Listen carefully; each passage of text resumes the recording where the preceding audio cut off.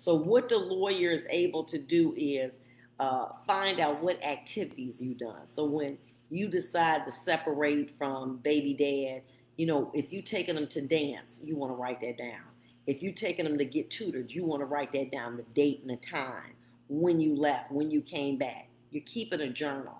And this journal is evidence. The fact of the matter that he said that he was going to come pick the baby up, didn't come pick the baby up. Times that he said that he was going to buy them outfits, or they needed, just say for instance, when we were in the real world, they needed uniforms. He failed to do that.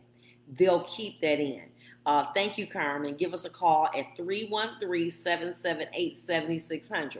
Thanks, Carmen. I love her. And here's the situation. The reason why we need to be able to you get an opportunity to get free legal advice. So many times I have people calling who want to go through a divorce, who basically can't afford it. And they want to know, what is it that I should do? Now, let me explain this. The more work you do by keeping a journal of, all of these events, that makes it easier for your lawyer to, number one, win, and not to have to do so much investigation on their end. It makes the job so much easier. And these are things that you need to start doing. And as I said before, make you a journal. Time, date, event. You need to write down on January 6th, took the girls to dance, location on Woodward, if it was an ideal world, time spent 4 hours every day. You write that down.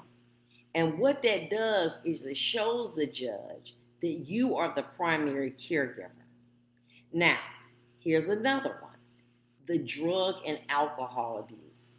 If your babe dad, just say for instance, like to smoke weed or drink, and you're able to indicate, that they get smoking weed, they can always request a drug test.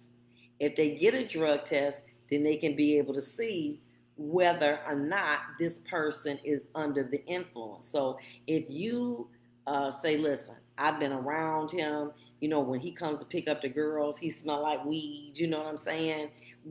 Now this is a little different because marijuana is now legal. But if you saying, well, when he come to pick the kids up, he's smelling